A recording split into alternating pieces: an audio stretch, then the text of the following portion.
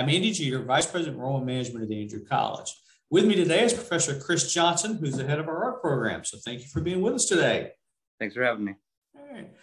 Listen, one thing that you notice when you drive into Cuthbert is you go around the town square, you notice two huge murals in Magnolia Alley.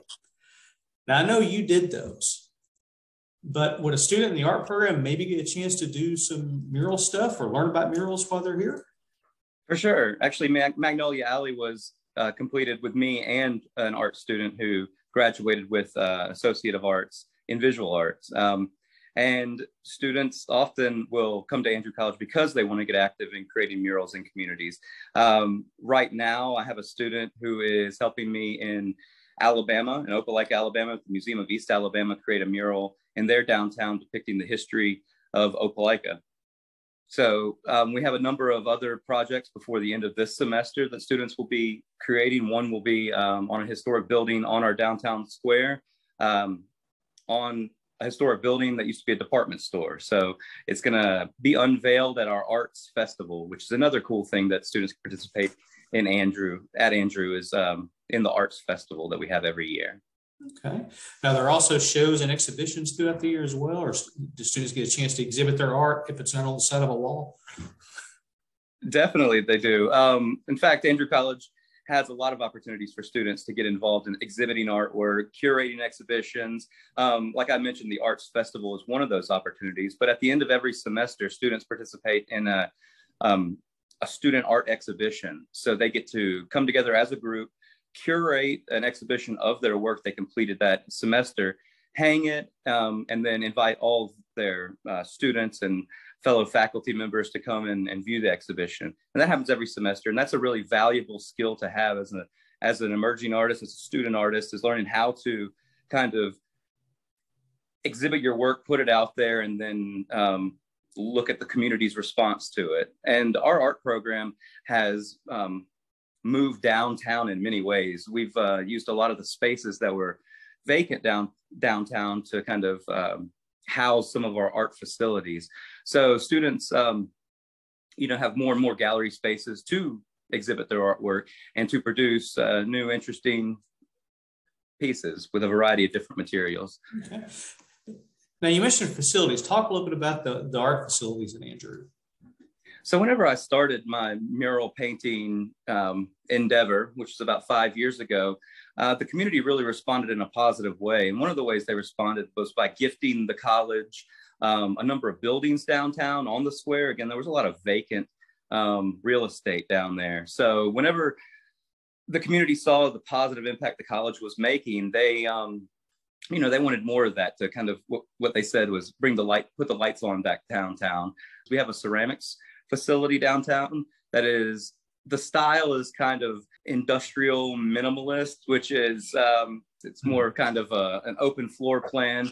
And there are a number of buildings that we've done for visual arts down there. Ceramic Studio is one of them. We also have a sculpture studio, which doubles as our theater set design studio. So it's practically a wood shop, sculptural spot. As I said, we have a number of multifunctional spaces that we use as gallery spaces and spaces for events that are art related. Well, speaking of students, what sort of student is a good fit for our art program? I would say the students that are really interested in trying everything. The cool thing about Andrew College is that you can get as involved as you want to. There are a number of students that do creative work for the plays that's visual art based, for theater program. There's a number of students that cross over between music and visual art. And in some colleges, unless you're a major, it's difficult to get into an art exhibition, for instance. But here, it's more inclusive than exclusive, and you can really shape your experience here. As far as the students, we have a range of skill levels. We have students that have had art in their high school careers, throughout their high school careers. And we have some students that have never taken an art class past middle school. So with the relatively smaller class sizes that we have in studio art, I feel like there is room to grow if you need a little bit of extra attention. And there is, the sky's the limit. If you are comfortable and fluent with your craft and technique, and you want to get on a wall and you want to be very public with your art making, there's opportunities for that too. So I think that the greatest thing about Andrew College is the ability to shape your experience. So, what about scholarships? Scholarships, yeah. So students do not have to apply as an art major to get a scholarship. If they have interest in art, then they can, contact me, and we could talk about ways to get supplemental funding through scholarships. And a student would need to apply to the college, express an interest in art. We would talk. I would review. It depends on student to student, but I would talk with the student and gauge their interest in the arts, and then also talk with them about opportunities that we have. And then based on that work and that interview type exchange, we would offer a scholarship at that point. Yeah. And you don't have to be majoring or concentrating in visual art to get that. We have a number of students who aren't even majors who are interested, express interest, and then they are very active and have been awarded scholarships. So it goes into that more inclusive than exclusive thing. Yeah. And I have to ask this as a dad. What sort of careers are available for art majors? Great question. Well, I've got an art degree, and I teach art at a college, and then I also have in the past 5 years have made a really successful kind of endeavor into mural painting, and that's been my experience with major careers in art. However, I also sell portraits of children, pets, people. I got asked to be a live painter for a museum exhibition.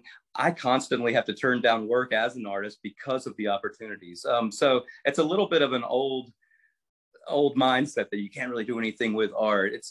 I always show my students how much people take the image and the visual for granted. We navigate websites and all these apps on our phone, and layouts is such an important part to navigation. And all those are visual methods to get to the end. So there are a number of things. I always tell students that, they need to get as involved as possible.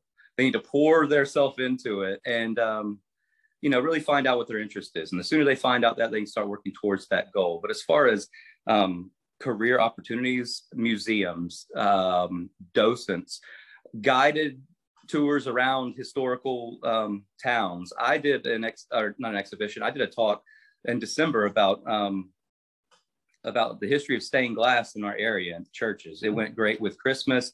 It also is a thing that other communities saw and they want to come into. So that could be that's kind of an untapped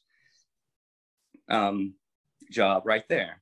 All these towns are looking for ways that they can elevate their history and the people who are from there. And they are so happy when they find a mural painter or somebody who can communicate that, because it's just such a need that a lot of people, I guess, in the past have discounted and said that there's no valid way you could make a living with that.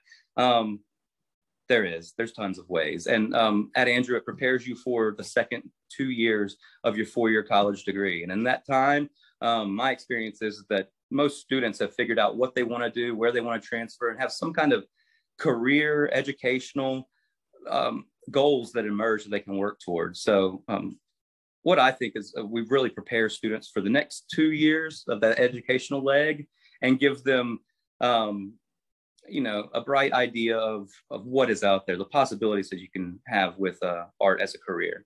Okay. And in those first 2 years, what sort of art classes are available? Yeah, so we provide the foundational courses for the first 2 years of a 4-year art degree. So these are things with fundamentals of 2D design, learning how color theory works and the elements and principles of design. And then we have 3D foundational classes, which are the elements and principles of 3D design. We have a number of art history courses that give students kind of a cultural and historical arc of evolution of art.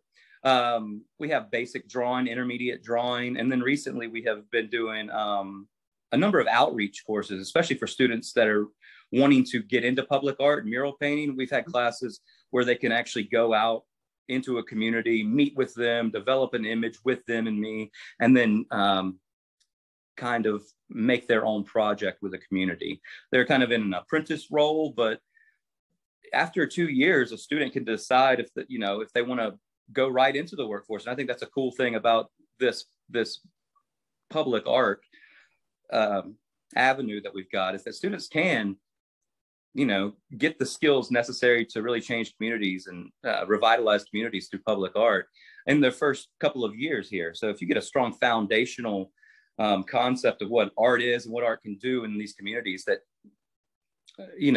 some of them time forgot. A little bit of paint goes a long way. And I've seen communities respond just so positively to my students coming out there and changing their world. It's like they have some superpower, and it's just magical to see that happen, especially in a student who is at the beginning of their artistic career, and the sky's the limit, and the future's just got everything for them. So it's a really special place to kind of see bright minds kind of take off into the world of art. Cool. Professor Chris Johnson, thank you for spending time with us today. I appreciate it. Thanks for having me. All right.